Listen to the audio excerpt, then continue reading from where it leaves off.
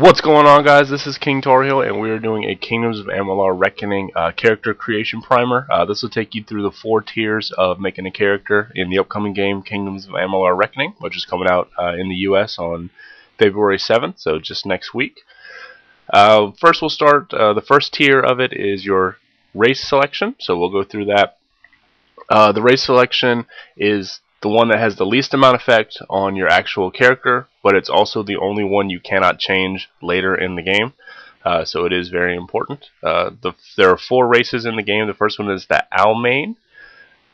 This one you get ratio bonuses of Persuasion +1, Alchemy +1, and Blacksmithing +2. The next one is the Varani.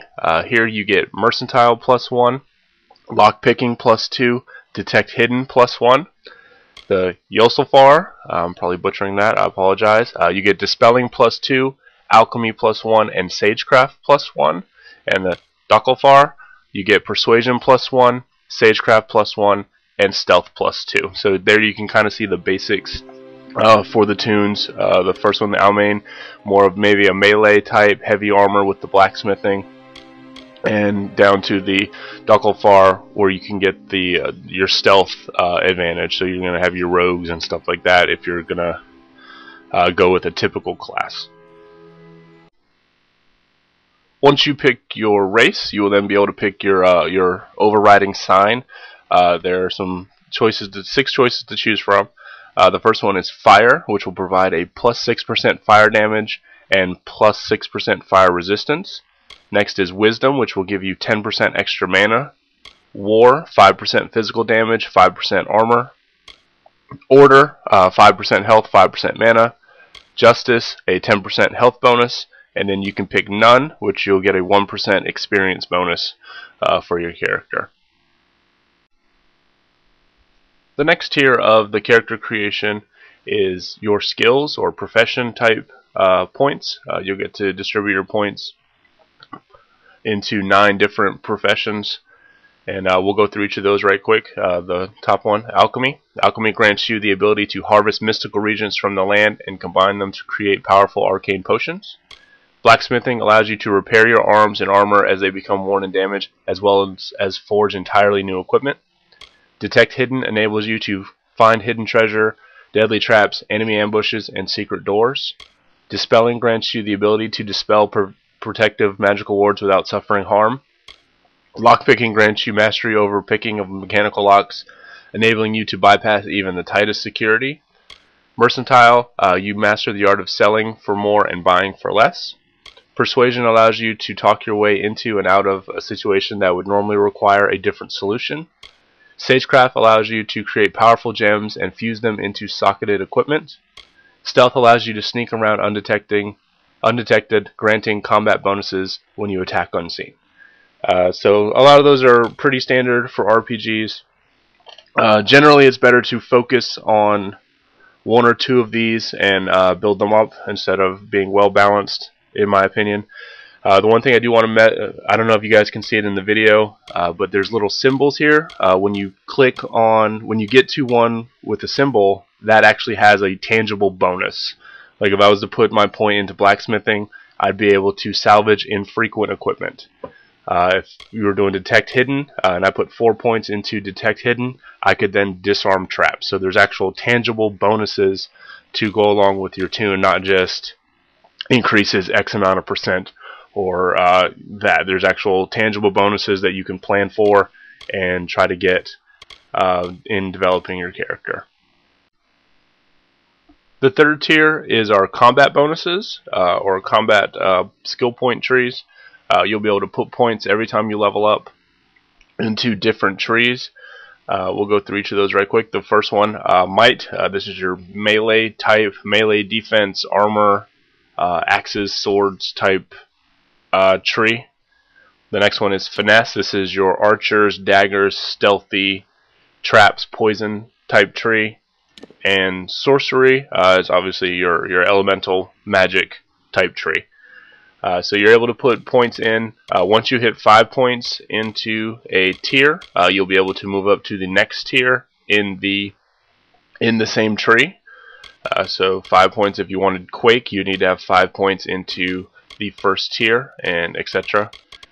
The one thing is you don't have to put all your points into one tree. You don't have to pick might. You can switch around.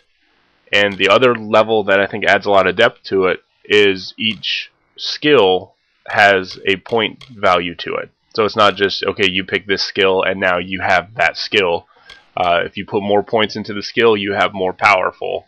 You have a more powerful spell. So you can choose between either having lots of weaker spells or just a few really, really strong spells, and really allows you to have a lot of variety in how you want to play your character.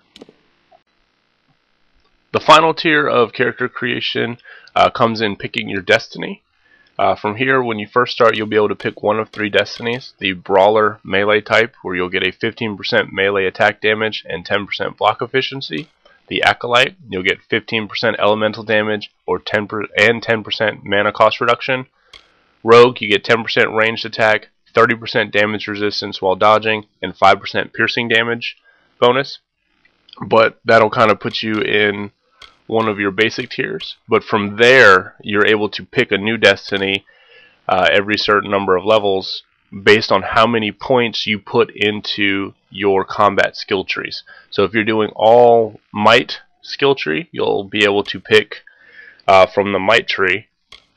And eventually, if you put all your points into might, you'll be able to get the Warlord destiny, and that will give you some really big bonuses and also give you the ability of Last Stand, which will automatically resurrect you with 20% health if you were to die. But you don't. There's tons of destinies. You don't have to just pick one of the like might, finesse, or sorcery. There's combo destinies. Like if you wanted to make like a battle mage type thing, you could do a might sorcery combination and actually have battle mage on there, which also gives you bonuses based on if you have an equal number or a near equal number of points in both of the 2 separate trees. So it kind of makes you balance.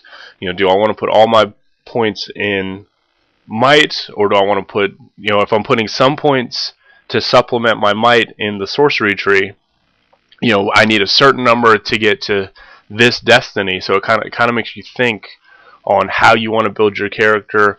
You know, if there's an ability you really want in one of these, then you know you're going to have to put those points into sorcery, even if you're mainly might, or vice versa. There's even destinies for if you have equal points over all 3 trees, which will allow you to, you know, you still get bonuses for that. So that's, you know, it's really, really cool. It allows you a lot of different ways to play and really doesn't box you in. All of this stuff can be changed. You can visit a Faith Weaver at any time, and anything other than your race can be changed. So you can start all over. It lets you be free and experiment. It's not like a game like Skyrim where you're locked into your perks. So, you know, if you spent that skill point on smithing because you were going to make a melee character, and then you realized magic was awesome, and you know, and now you've got that point in smithing that you're just stuck with. That's what happened to me on one of my tunes in Skyrim. So you are able to reset, you are able to experiment. So I think there's a lot of options to make some really cool classes in this game. Oh, that's it for the walkthrough. We went through the 4 tiers, so hopefully this will get you ready for Kingdoms of Amalur Reckoning, and we can see get you where you want to put your character at and how you want to build your character. So that's it, guys. Take care, and like up the video and leave some comments for me. That'd be great.